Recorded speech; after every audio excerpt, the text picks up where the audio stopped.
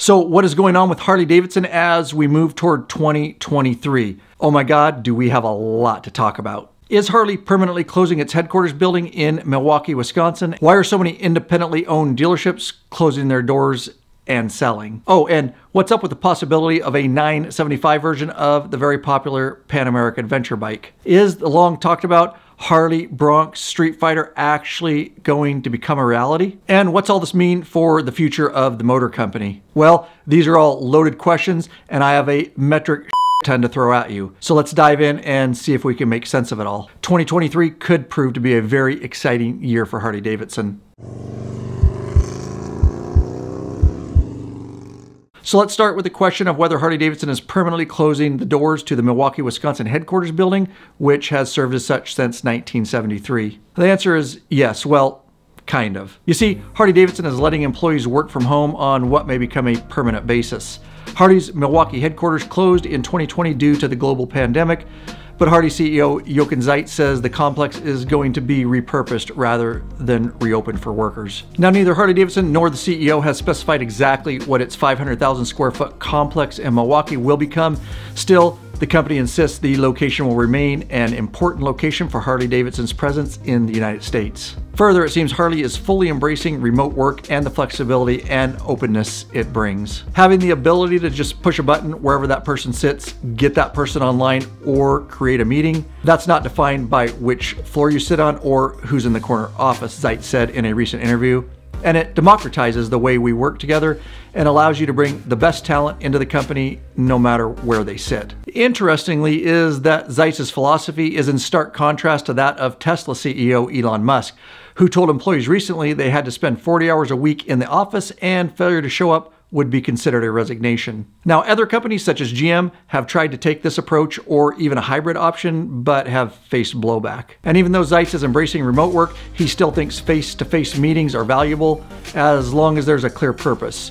I don't want to see the exact same agenda we would have if we were on a screen, he said. So what's my opinion of all this? Well, I personally think that varies greatly from industry to industry. I do recognize that there are some benefits to remote work, such as fewer distractions. Workers may feel less stressed and stay more focused. And of course, remote workers love having flexibility in their schedules if it's feasible. With that said, I think Harley needs to tread lightly here because a huge part of the motorcycle lifestyle is riding and hanging out with other like-minded bikers. You certainly want your employees to embrace, live, and understand the motorcycle culture.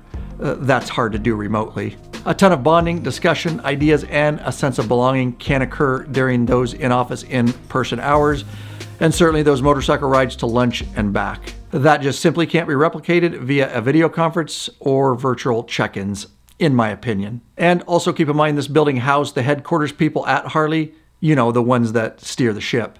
Pick up, you bastards! Iceberg, right ahead! And let's not forget the fact that being secluded and alone every day is clearly not healthy. Here at Law Abiding Biker Media, employees do work remotely part of the time, but that simply won't ever replace the times when we hang out, laugh, bullshit, and just ride motorcycles together. That's when the real magic, ideas, and bonding happen. So that's my opinion. Now I want to know yours. So leave a comment below.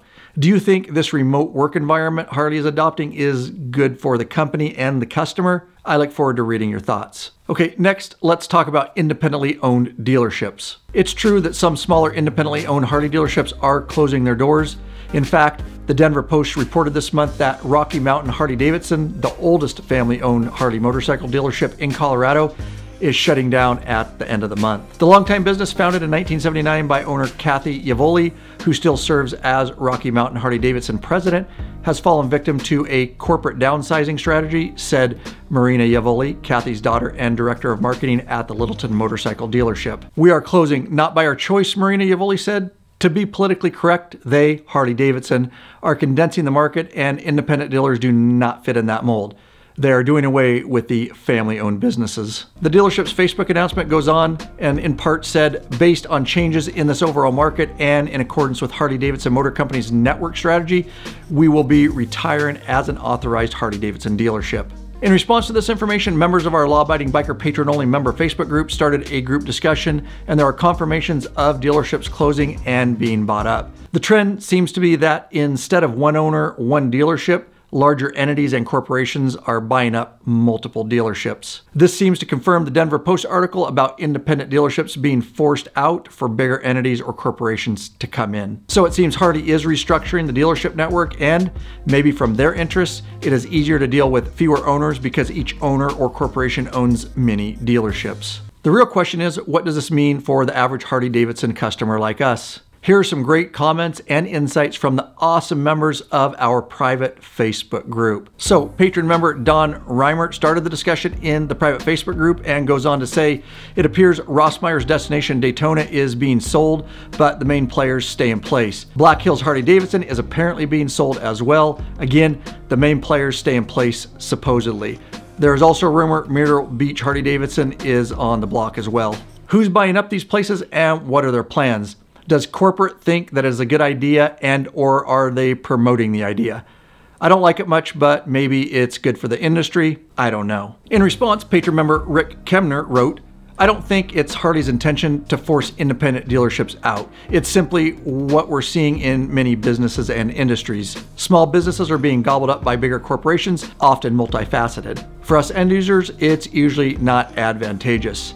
Experienced staff are replaced with inexperienced staff as they are cheaper. Service also suffers and customer relationships suffer. The only advantage is access to larger inventory of bikes and parts, drawing from multiple locations. Though it's not always advantageous to customers as they are less willing to consider better pricing and fail to take those extra steps to serve the customer. And in response to that, patron member Mark Arnold from Canada, shout out to all our Canadian members, says, my dealership was bought up by a group that owns 4 others.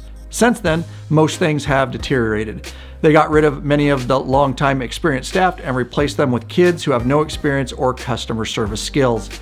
They refuse to do anything more than the absolute bare minimum to support our hog chapter. Membership has dropped in half since they took over. The only positive I've seen is that sometimes they can get parts shipped from other stores when things are on back order from HD. My thoughts are that Harley should be very careful if they are in fact snuffing out independent dealerships and going more corporate. I think that move could potentially hurt them in the long run. You see, many longtime Harley customers, and newer customers for that matter, have built personal relationships with their independent dealerships and personnel and get treated in a personal way. An independent owner takes great pride in their dealership for the most part. You see, it's more of a family-friendly one-on-one experience that many Harley owners are accustomed to, and it very well may be one of the reasons they stick with Harley-Davidson. And don't forget that many of these independent dealerships have become staples of their communities. I don't think many customers will take kindly to large, ambiguous corporations buying up dealerships and crushing the mom-and-pop outfits, so to speak, that have worked hard over many years serving Harley, their customers, and their communities. I just can't believe that a corporation owning a bunch of dealerships can provide the same down-to-earth customer experience. But this seems to be the way many industries are going these days, like Komodo Holdings Incorporated, which owns Revzilla, JMP Cycle, Cycle Gear, and Rever. I guess only time will tell. And we want to hear your thoughts. Do you think this is a good move for Harley or not? So drop us a comment below. And if you want access to our troll-free private patron member-only Facebook group of nothing but bikers helping and connecting with other bikers, I'll link to it in the description below. And by becoming a patron member, you are supporting our mission to help educate, entertain, and connect bikers worldwide.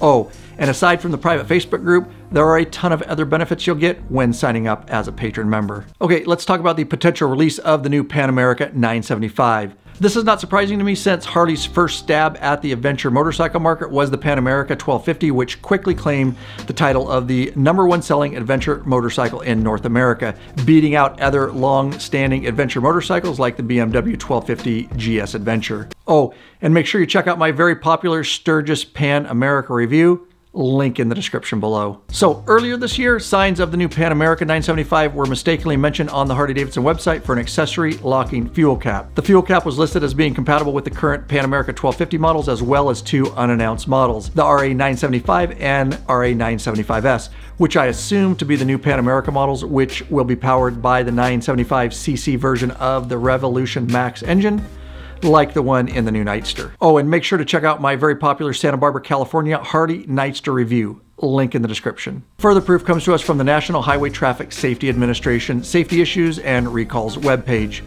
This page lets people look up recalls, safety investigations, consumer complaints, and manufacturer communications in NHTSA's system. As of today, if you click on the Vehicle tab and search for RA975 or RA975S, you will find 3 service bulletins for a 2022 Harley-Davidson 975 Pan America. I'll put a link to that NHTSA page in the description so you can see that for yourself. Now, the fact that the smaller Pan America was mentioned on the Harley website would suggest that they likely plan to include the mid-sized adventure bike this year, but decided against launching them perhaps due to supply chain issues. So my prediction is that the new Pan America 975 will come out at some point in 2023. I'll also note that Harley-Davidson is expected to announce the bulk of the 2023 models in January. I will also say that I'm super stoked to see a hopefully lighter, smaller, less expensive Pan America like the 975 in this case, that will compete with the likes of the Yamaha Tenere 700, Honda Africa Twin, the KTM 890 Adventure, and the BMW GSF 850, to name a few. The new Pan America 975 may just beat them out in sales too, as they did with the 1250 version. And I can't wait to test ride and review the new Pan America 975, so stay tuned and subscribe. And if you want to learn more about this and a whole bunch of other very valuable motorcycle information, make sure you listen and follow the Law Abiding Biker podcast. You can listen on any major podcast platform. Just simply head over to lawabidingbiker.com/app and decide where you want to listen. Okay, next let's talk about the infamous Harley Bronx Streetfighter that never came to be. Well, so far. Remember, this bike was supposed to come out in 2021 with the Revolution Max 975T motor, but it never did. Now, Harley never confirmed they scrapped the Bronx Streetfighter, but they did come out with a NIGHSTER in 2022, which has the Rev Max 975T engine. And many thought that this was a replacement for the Bronx, that it was dead and would never make it past a concept bike. However, new information has leaked that Harley reapplied for the trademark for the Bronx Streetfighter name. So that begs the question, how much longer will Harley dangle that carrot in front of us? Will we finally see the Bronx Streetfighter actually release and hit the streets in 2023? All right, your journey's not done on the channel. I'm popping some videos on the screen here for you. Hopefully some useful or entertaining, heck, maybe both. At any rate, when you're done watching, make sure you get out there and ride every chance you get, Bikeaholics. Peace.